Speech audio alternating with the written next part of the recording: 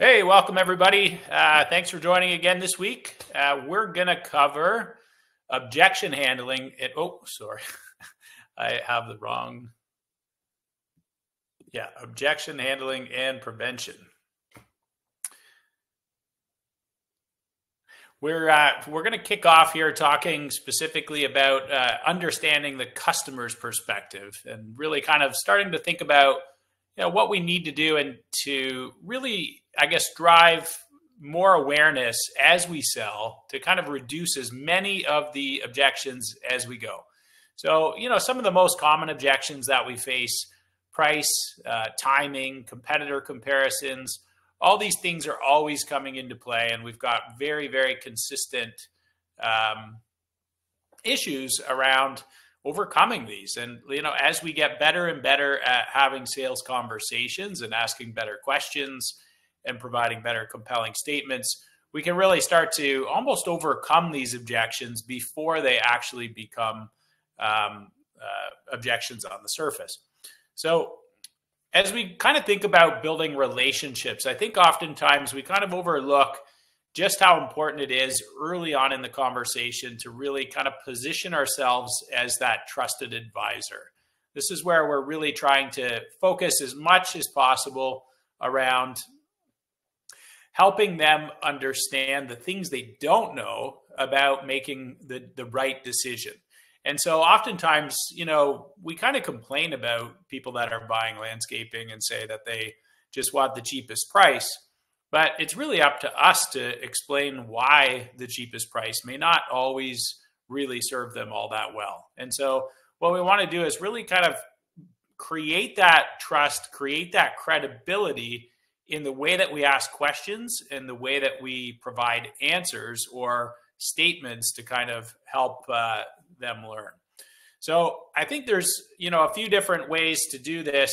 We're going to always look at, first off, we want to be able to listen to the customer, understand exactly what their needs are. So before we ever start selling, we want to make sure that we're super clear on what they need and what they're really looking for specific as it relates to their property. Now, oftentimes they're telling us what they want, but they're not telling us what their problems are. And so I think it's really important as you're asking questions to understand why they want what they're telling you that they want, because sometimes people just don't know exactly what the best solution is. So they're actually asking for something that maybe they don't really want or need. Maybe there's something that they actually need a lot more to solve their actual problem. And that's up to us to do that as professional landscapers.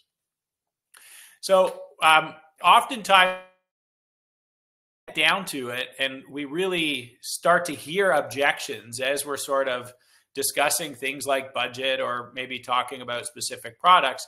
We start to kind of like understand what the objection is. Maybe they tell us they don't want to spend as much as they were hoping. Could be many different things, but ultimately I think what we're trying to do here is just help them understand exactly what their objection is. And so what I like to do here is actually say their objection back to them. Maybe they're talking about price, but maybe the way that I kind of bring the objection back around is I could ask them whether or not they're actually concerned with the price or concerned with what they're getting in exchange for the money. And I think sometimes that in itself, handling that very tactfully and politely, that in itself really creates dialogue that is otherwise missing. When people just tell us they don't want to spend that much, it's up to us to try to find out how much they do want to spend. Of course, there's an art in uncovering budget, but we really need to help them understand what the objection is. Is it actually budget, or is it perceived value? Or, ultimately when people have a problem that they want to solve, they do kind of assign a value on that problem depending on how big the problem is to them. And, if it's a commercial customer, that problem is usually fairly easy to calculate a return on investment, for example, a snow plowing contract. But if it's somebody's backyard and they're hoping to install a beautiful swimming pool and landscaping and plants and lights and irrigation, that's going to have a very specific value to them based on the value of their house, based on their income, and based on their access to capital to actually go ahead with the project. And so we have to be very good at really understanding what the objection is and then tying it to the problem that they have to solve and the value that we have to offer. Super important to get that right. We have to make sure that when we restate the problem, that we start to actually put some value to it. And again, if I'm talking about snow plowing, let's say to a commercial contract, when they start to tell me that my price is significantly more than the competitors, it's important that I start to explain where the value or where the price is coming from in terms of like, why are we more money? And then stating exactly what the value is in a way where we can kind of assess whether it's worth them spending more money to avoid business interruption or an accident, a slip and fall claim, maybe a shipment from leaving their loading docks. It could be many different things. And so ultimately, what we're really trying to do is make sure that we address the objection and kind of get their mind directly on the value. Anytime that you're not clear when you hear any kind of objection, and even if you're not really quite ready to overcome it, like you're not sure how to establish value, I always think that it's wise just to ask for some clarification, create a little bit more dialogue, because one thing I really noticed a lot in my years selling landscape, the more clarification that I would ask for when I was handling objections, the more likely they were to almost resolve it themselves. Like as I would poke a little bit, oftentimes they would sort of answer their own objection, which I think there's an art to that. And you have to be very careful without, coming across as being negative or, thinking that you're the smartest person in the room. You have to really kind of ask questions in a thoughtful way where that person really believes that you're trying to better understand them. But ultimately, I think the more dialogue, the more likely you are to kind of mutually overcome these objections. A few other things that I really notice is when it comes to closing and really trying to use the objection as a closing method, I think it's really great to actually kind of prompt them as you get a little further into a conversation with a few probing questions to kind of make sure that you're sure what the last and final objection is. Once you've got that, then what we want to do is we want to just close with a real question that really helps clarify that that is the last objection. But then we want to really lay on a really strong power statement that overcomes that objection in a confident way and really puts that one to rest before asking for the close. This is really important. In fact, I've always found that if I can actually leave one sort of lingering objection, maybe not their most concerning objection earlier in the conversation, but one that I can tell is sort of burning and it's sort of a central point, I often want to kind of leave that one and come back to it at the end. It's a little one that's easier to overcome, but one that's also going to kind of create some momentum. Price is a big one here. Ultimately, I think most of us know that one of the major objections is always going to be price. In some cases, it's going to be service levels or capability or the size of your company or your past experience doing a similar type of work. But I think at the end of the day, price really does come into existence most commonly at the end of the conversation. And so I always try to say, if you're really going to focus on closing with a question, make sure that you're really confident in talking about price as you kind of get to the end of the conversation. And so we want to have done all the legwork earlier in the Q&A. We want to have already established a lot of value. We want to have explained what makes us different, how we're going to do the work differently. We want to sell all of our value drivers for the specific type of work that we're selling. We want to kind of do enough Q&A that we get the big objections out of the way. And then we just want to kind of gracefully go into the close. And I think oftentimes salespeople almost like find objections frustrating. And I hear this a lot when I'm teaching the mastermind workshops. People get like almost annoyed by the fact that their customers are going to select a contractor based on price. And for me, I think it's actually like probably the biggest opportunity. I always kind of appreciated people who are price sensitive in the final stages of a big snow contract, for example, because it was an amazing opportunity for me to start to really value engineer the proposal and work with them to take their budget and actually pull it into a comfortable position and make sure that we can provide, accurate, detailed scope that we can clearly afford to do profitably.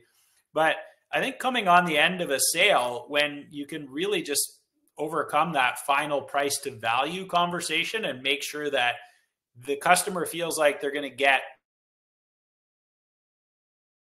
problem solved, they're going to get fair value, and it's going to be an affordable price, and there's a lot of trust. I think if we just kind of gracefully get into our closing conversation, everything really starts to come together nicely. A couple things that I really recommend people do as often as possible when they're selling. And you might be an owner operator. In that case, you don't have a whole team of salespeople to practice with. Pick a friend, another peer in the industry, maybe a friend or a family member could help out a little bit. Personally, I really like doing this with other people who sell, and there's probably other owner operators that that would benefit from doing this with you. The reason I like doing it more commonly with people who are really like ingrained in the industry is because they act like the customer better than somebody from outside the industry. And I think, when you are doing role play sales training, what is happening is you're learning just as much when you're the customer as when you're the salesperson, when you're playing those various roles. And I think, two people that sell for a living, that understand landscaping, are going to ask better customer questions, better salesperson questions, play the roles in a little bit more meaningful way. And as I said, I think you learn just as much in either seat. And so it's important to kind of pick a good partner. Sorry, I hit the button. So a couple that I really like to recommend if, you're making some notes. Objection to price is key, right? This is the most common one that we're ever going to face. I just talked about it quite a bit. But when it comes to really dealing with objection over price, you have to have your methods to overcome those objections for each, major service line that you're selling. So residential landscape maintenance, objection to your weekly package or your monthly package. How are you going to handle that one? And so you're going to role play that and role play it and role play it and role play it, so that every time you go meet a homeowner, you've got the perfect method to handle every common objection, and you kind of know which one to leave to the end to pull into the close. And so the more that you role play and document your motion, I think the more likely it is just to be there waiting for you when you get started on site. So we want residential landscape maintenance. We want hardscape, like pavers. Maybe you're big into the paver business. What are your objections, objection handling questions going to be there? Snow management for each ICP. You're going to have very different objections in residential or HOAs than you might have with a hospital or an automotive parts plant or a transportation hub for a train station or a bus station, for example. So what we want to do is think about what the objections are going to be or what they typically are when you're out selling. And we want to make sure that we're role playing each. And so a couple that I like, obviously objection to price. Again, we want to study this and practice this based on each persona and each segment of the market. Objection to timing. This is a big one that I think oftentimes people don't role play often enough. the timing of an install project is an incredible thing to try to overcome in many cases, particularly in the spring. Everybody wants their pool built in the spring so that they're swimming for the July long weekend. And we all know that that's impossible. We can't build every pool at the same time and hope to succeed. So we have to get really good at finding ways to actually use schedule and timing as a tool to actually drive more shorter sales cycles, as opposed to letting this become a reason for them to go in another direction. And so the way that you handle these objections, the sales process that you use, how you describe the planning phase, like in the case of the backyard pool, if you said, hey, listen, it takes us about 8 weeks to get your drawings complete, your permits in for approval, your property all surveyed and staked out before we can start the project. And so we're definitely going to be in that sort of 8 to 12 week range. We don't typically book dates until we've booked a design contract. If you'd like to book a design contract, we'll give you state your price. We'll give you the date, the next available date, and that's 8 to 12 weeks out. You're going to tell them that date. Now what you've done is you've kind of bought yourself 12 weeks. They wrote the check. They've made the commitment on the design. They're more than likely going to book the spot. And I think what you've done is kind of use the timeline to your favor. But I think what happens a lot of times is salespeople walk through the door and they don't really have a defined way of doing business. They don't have a clear call to action to book a date today. And I think in the process, 2-3 weeks goes by and timelines back up. And the next thing you know, you've kind of lost a lot of those bookings. And so I think knowing what your next available date is, having a real talk track, understanding like how to use objections relating to timing is actually a way to close versus a way to delay or lose a contract, I think is a pretty important tool for more or less any installation work. This one really becomes a big topic. Typically with landscape maintenance or snow, this isn't a big topic, obviously, unless it's like timing of service or the date of schedule. There's always some things like that, but this one's largely for install. So going back to price objections, a few things to keep in mind when you get into actually developing some of these talk tracks for your different customers.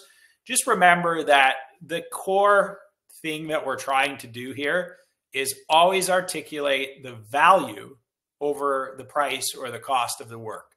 Because I think most people, they just naturally think that every landscaper does the same work. It's not right. We all know this, but we have to educate them on the fact that the installation methods and the practices and the details around how we do things are very different, right? We can get a 1,000 square foot patio for $10,000, or we can get one for $40,000, but they're not the same thing. And people know this instinctively, but for some reason, when it comes to project work like this, they just don't really think of it in terms of a brand and, like they would for a brand. And so a comparison in your own mind is cars, right? People buy cars every day of the week, and sometimes they buy a Volkswagen and sometimes they buy a Mercedes or a Porsche. Both cars are going to get them to the same place. They're only allowed to drive them the same speed. They probably both have leather seats, a stereo, all the little bells and whistles. Let's face it, cars have gotten pretty similar these days in terms of features and functionality. Yet people are willing to pay 2 or 3 times the price for a luxury brand as they are for a daily driver. Now, there's a reason for that. There's better materials, there's better technology, there's better design, there's better workmanship. There's perceived value. There is actual value when you go to sell that car again. And so at the end of the day, automotive manufacturers do a great job at marketing to get that message out so that their salespeople really don't need to do that. Like, I don't think many people walk into a Porsche dealer and ask the salesperson why it costs more than a Volkswagen, because the marketing did the work for them. And so in our case, when we start to do a lot of work in role play, what we have to do is really figure out a way to create that messaging and explain what makes us the Mercedes and everybody else the Volkswagen. Now, the good news is not many of your competitors are good at doing this. So if you're not great at it right now, if you just get good at it, you'll probably be a whole lot better than everybody else. And so that's why we're here, obviously. What you need to be able to do is explain what makes your work different. Now, just like the cars, your designs are better, your processes are better, your service offerings are better in the case of maintenance and snow. The scope is deeper. There's more detail. There's more time being spent doing the work. There's more expensive materials being used. We've got better technology to support the programming. Like, for example, in the snow business, you're going to sell the fact that you've got a customer portable and service verification and very detailed billing and risk prevention tools so that you can avoid slip and fall claims. All these details that the others may not have in their service offering or in their proposals in the case of an install. So we want to be very, very capable of explaining all of this using a Q&A model, which is the power questions and power statements, before you start to actually get to the point where you're asking for the close, which is, the close may not be the final close. The close may be just getting the right to give a proposal. It may be selling a design, or it may be, the final contract. In any case, we want to make sure that we build lots of trust before we kind of start to get to these objections and trying to overcome them together. But what we want to do is make sure that as we build out the questions, that we're kind of being like almost preemptive, that our questions are kind of designed to get them to tell us their objections as quickly as possible. Now, this may sound kind of crazy, but at the end of the day, many of our customers feel like they're afraid to tell you that they have a fixed budget. Some of them feel that they don't want to necessarily tell you what the budget is because maybe they don't need to spend so much. Others, they don't want to tell you what the budget is because they want to find a way to grind you down to the cheapest possible price after you give them one. And so there's lots of different beliefs out there, and we can't control those. But what we can do is just really make sure that our sales process and our questions really sort of state the value and help them overcome the objections before they even get a chance to say them.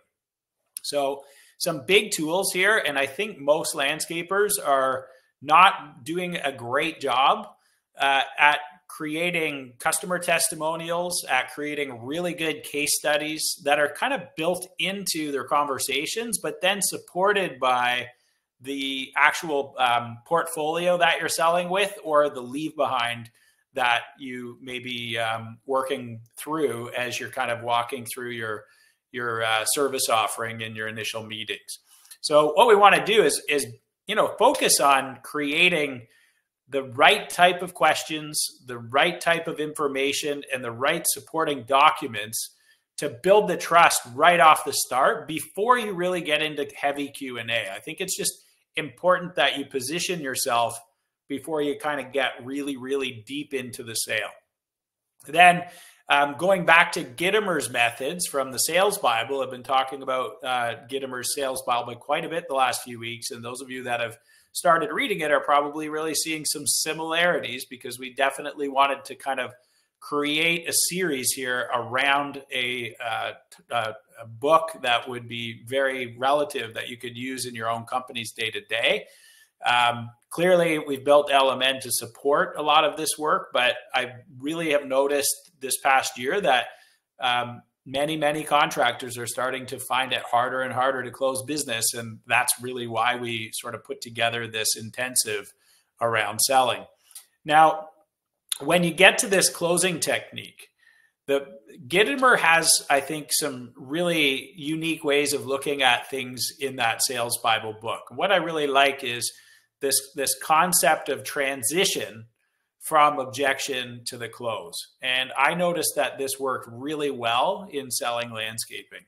I talked about it a little bit earlier. This is where we kind of leave an objection or two toward the end of our conversation that might not be quite resolved, knowing full well that we're going to have a really good tool to kind of drop on them as we ask for close. A tool being, maybe it's a resource, maybe it's a case study, maybe it's some sort of explanation of return on investment, maybe it's a testimonial from a similar customer. But we want to be able to kind of pull that out and talk through that to overcome that final objection without them having to have like an uncomfortable conversation with us.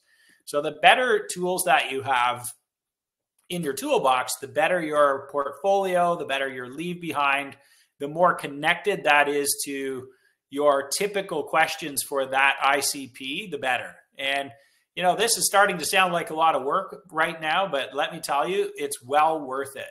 You definitely need a different portfolio and a different leave behind when you're selling residential install work versus weekly or monthly maintenance accounts for residential versus, commercial landscape maintenance.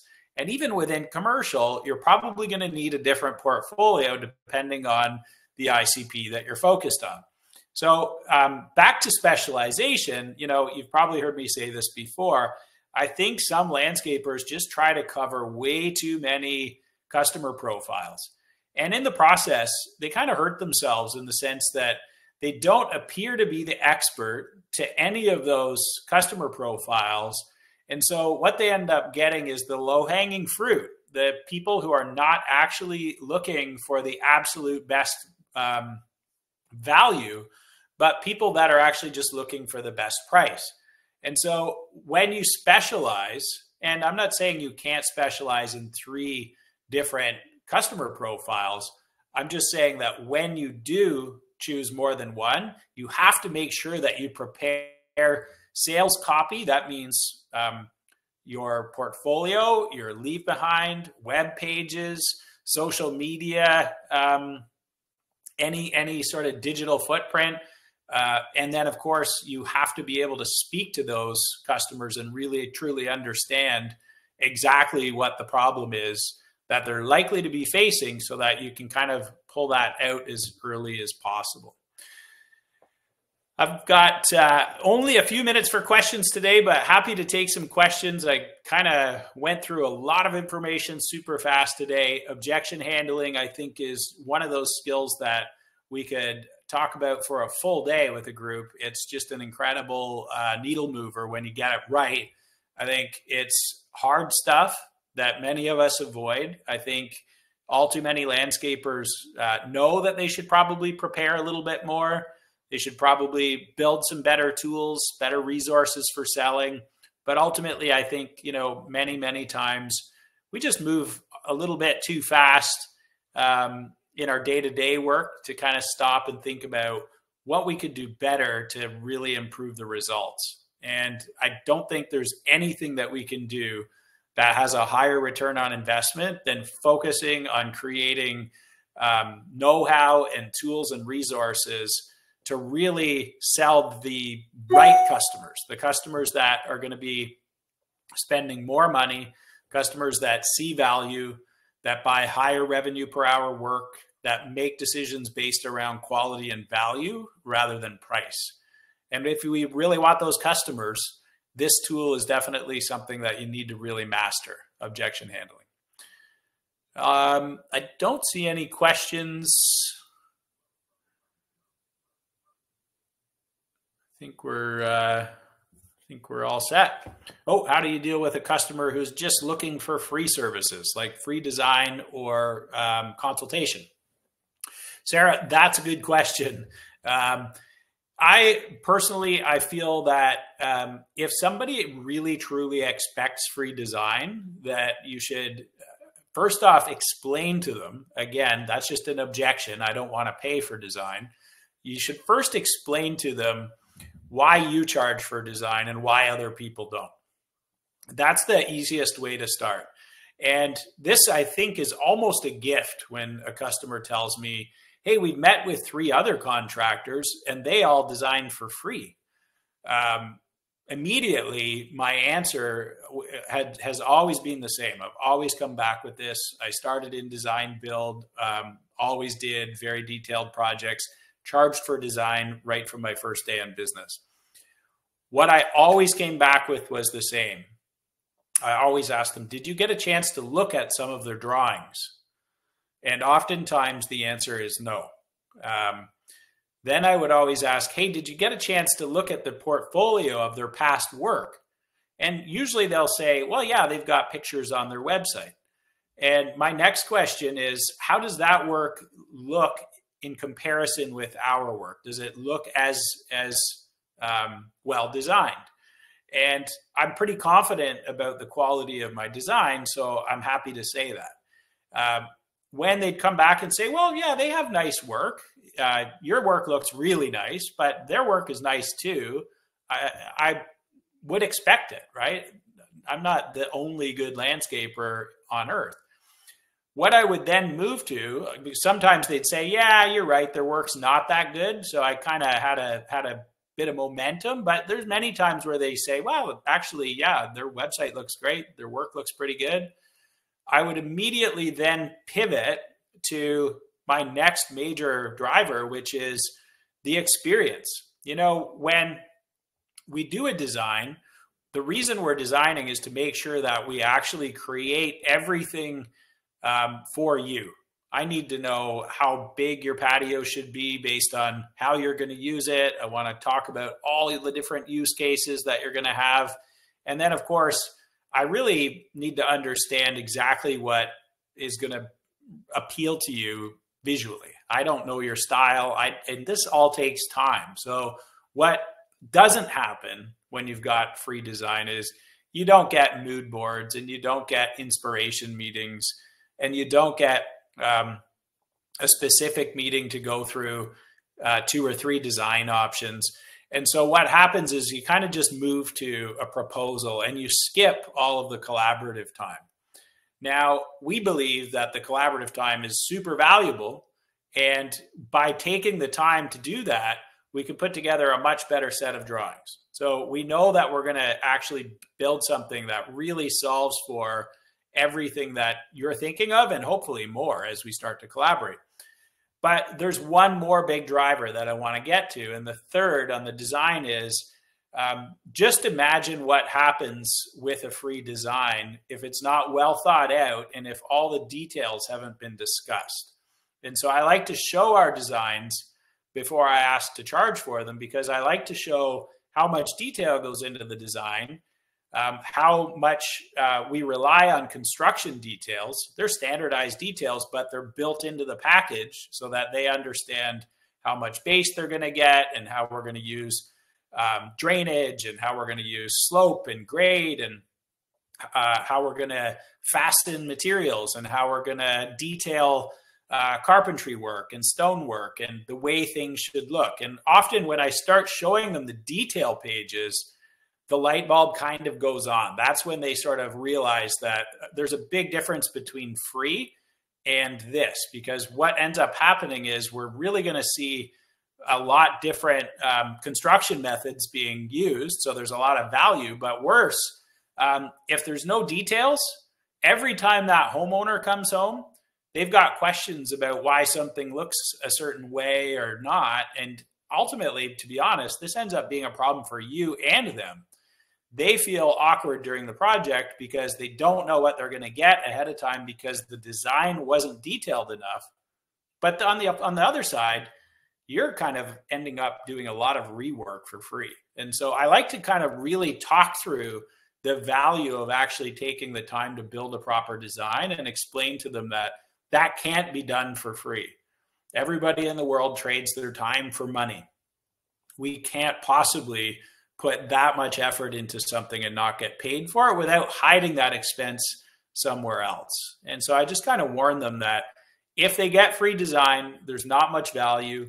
They're probably setting themselves up for a less than ideal outcome with the project and a frustrating experience getting it done.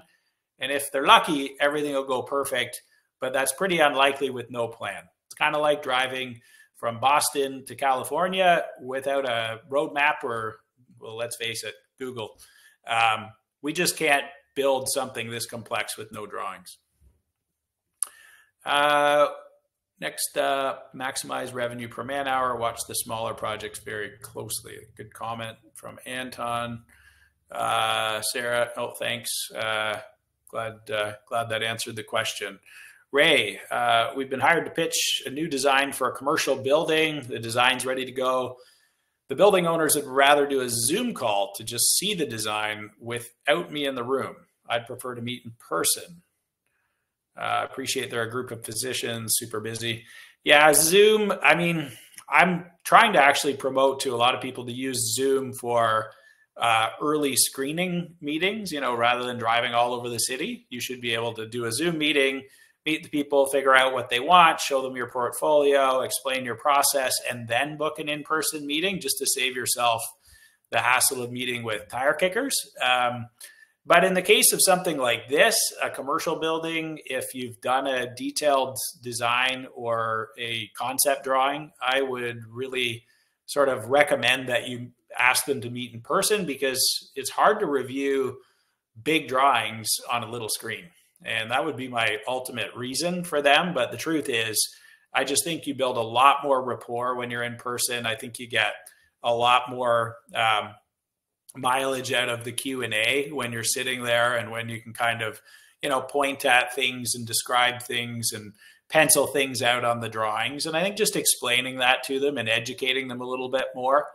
You know, oftentimes people want to do business the way they think it should be done. But once we start to educate them and explain the benefits of an in-person meeting, being flexible, saying, hey, we could do it that way, but we don't usually do that, and here's why. I think that, you know, often helps the most. But I would try wherever possible to present your designs in person for sure.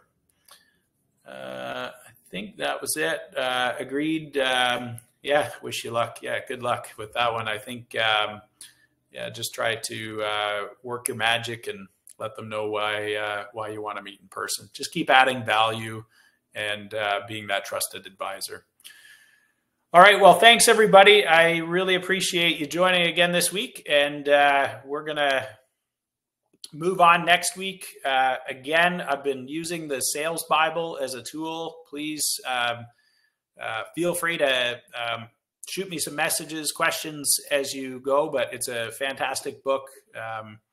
Next week, we're going to talk about closing deals like a boss. So we're going to talk about some more closing techniques, kind of taking this final step through to close. I think there's, you know, different ways of presenting pricing. There's different tools that we can use to ask for the close and get the close. We're going to kind of work through those next week. So I'll see you then. And keep in mind, there's lots of training coming up. If you're in the snow business, we've got some 2-day in-class training for snow companies to really kind of get the most out of LMN this year. We've got 5 sessions. They're kind of spread out. Hopefully there's one in a city near you, or we've kind of selected cities where they're easy to get to. And this fall, we will be doing the business transformation program. This is going to be a different workshop than last year. So if you did attend last year, this is very different. Certainly some similar topics, very, very different content, a lot more in-depth that kind of builds upon what we talked about last year. We're going to make sure that you leave with some really good frameworks, and we're going to kind of build the processes as we go through. So we're going to cover a little less ground, go a little deeper on some very specific topics. So definitely love to see you out at one of these. Dallas, Chicago, Detroit, Boston. We'll be on that roadshow, I guess, through November and early December. So hope to see you out at one of those. And of course, you can always follow along on LinkedIn and Instagram. Thanks again, and have a great week.